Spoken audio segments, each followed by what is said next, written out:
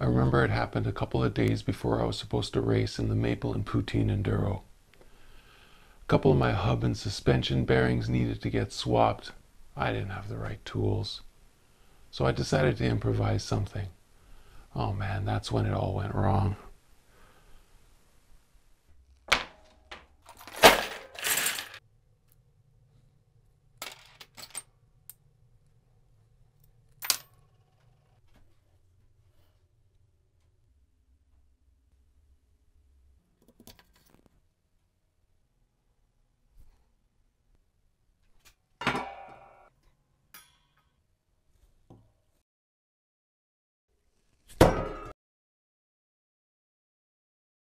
How about you? Are you the kind of mountain biker who wants to get riding so bad that they're willing to do some sketchy stuff? Or are you just someone who likes to be really prepared? Well, me too. Hi, I'm Steve from Altalt, and I prefer to do things on my own schedule. Some people call me impatient, but sketchy stuff has happened. So that's exactly why I developed this, the Altalt hub and suspension bearing press system. I wanted to create a bearing press that was so versatile that the only reason I would need to buy another bearing tool is if I bought bike parts that required the use of a blind bearing puller.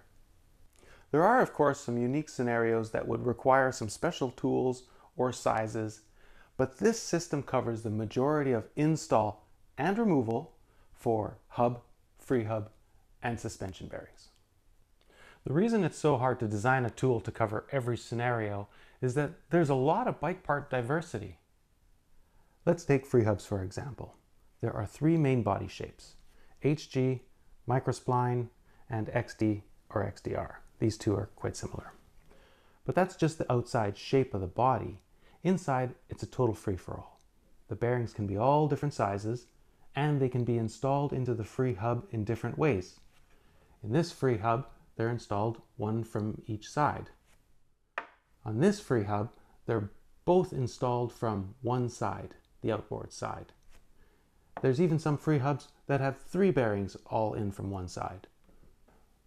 And hub and suspension components are just as diverse. There's a bunch of different shape parts, the bearings are all different sizes, and the way the bearings sit in the parts is all different.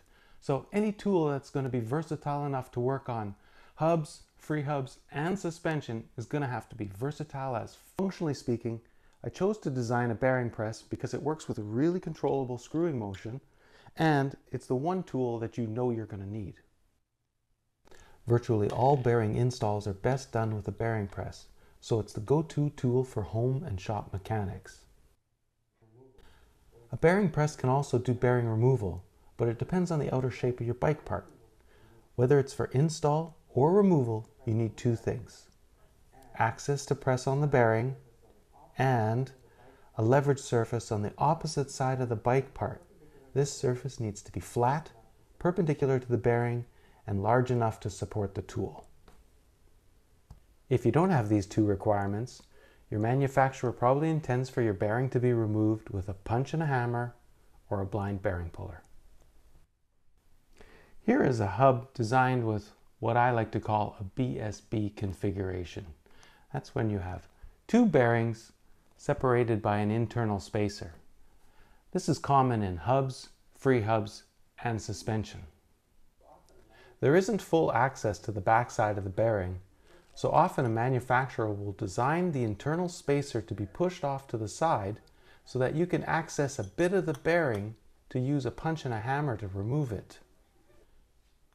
I don't like using a punch and a hammer because it works with a striking motion, and if you get the bearing cockeyed, you could damage the bearing seat. This is why I designed the Alt Drift, to press out that bearing in a controlled manner. It goes in, moves the spacer off to the side, presses against the back side of the bearing, and then with the leverage help of the bearing press, presses out the bearing.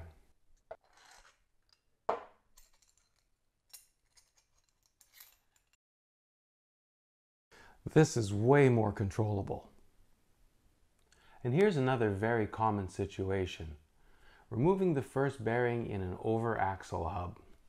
Normally a manufacturer recommends whacking the axle with a hammer to knock out the axle and the first bearing.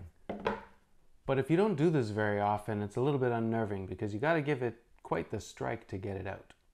But thanks to the versatility of the alt hub and suspension bearing press, the tool pieces can be configured to easily press out that axle and first bearing. Even sped up by 50%, you have to agree that this is a lot less stressful than bashing it out with a hammer. These two ways to remove bearings using a bearing press are essentially what the manufacturers recommend because they press and leverage against the same surfaces, only it's done in a more controlled manner. Oh yeah, and I designed self-centering into the system too. Many of the pieces in the system can be used to center the tool.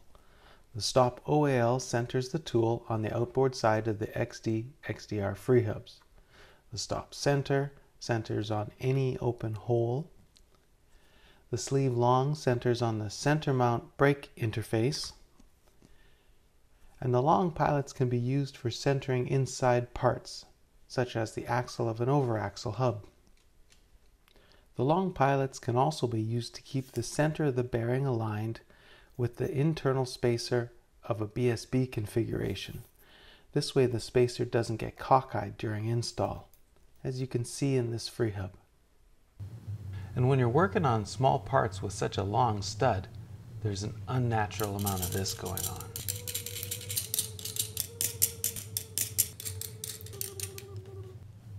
So I've included a stud stop. Used instead of the non-tightening nut, it slides into place quickly, and then when squared up on the stud, it locks into place. You'll thank me later. And for those of you who want a little bit of convenience, there's an anodized aluminum handle. It's not necessary, but it's pretty sweet. That's a lot of capability. I know what you're thinking. What the functionality is this going to cost me, Steve? Well, I've designed this from the ground up to be less expensive. Any of the parts that didn't have to be made as strong as aluminum, I've made out of acetal. This is a strong engineering thermoplastic, and unlike aluminum, it doesn't need to be anodized. It's real gentle on bike parts, so it won't scratch. And also, the parts aren't even part marked. They're just kept convenient on this stand. This system has a lot of capability for a bearing press, but not everybody's going to need the whole thing. So I'm going to split it up into more manageable kits. This is the whole system. And this is how it's all split up into kits and parts. If you're a small shop, this is what you're going to need for the whole system. But if you're a home mechanic, you won't need all the over-axle drifts. So you can get those individually by size in a kit containing a long and a short over-axle drift. That handle isn't totally necessary or bare bones, so it's sold separately. And because not everybody is going to need the alt drift, it's sold separately as a kit, but it comes in two versions. The Alt D1 kit contains the alt drifts and the alt rod, but it needs to be used with the other parts in the HSBP-1 or the original suspension bearing press. While the Alt D-2 is a totally standalone kit which contains all the parts that you're going to need to remove the first bearing in a BSB configuration. This kit is for those of you who already have other bearing presses. If you already have the original suspension bearing press and want to upgrade to be able to work on hubs, you can expand the suspension bearing press with the HSBP-1X. This is an expansion kit. It contains everything to change the suspension bearing press kit to the HSBP-1 main kit, but doesn't include the stud stop. Many customers who originally got the suspension bearing press already purchased the stud stop. So the stud stop is sold separately. If you want a more in-depth look at the system, watch my explained video. Then check out the how-to section of altalt.ca for some bearing basics. And finally, take a look at the instructional diagrams to find out how to put all the tool pieces together for a bunch of different situations. If you're interested in buying an extremely versatile, bare bones, inexpensive hub, free hub, and suspension bearing press system, then head on over to the buy section of altalt.ca. P.S. Watch Instagram for product notifications and check out the Alt YouTube channel for some upcoming videos, where I'll be doing a bunch of bearing swaps and sharing some tips. Happy wrenching!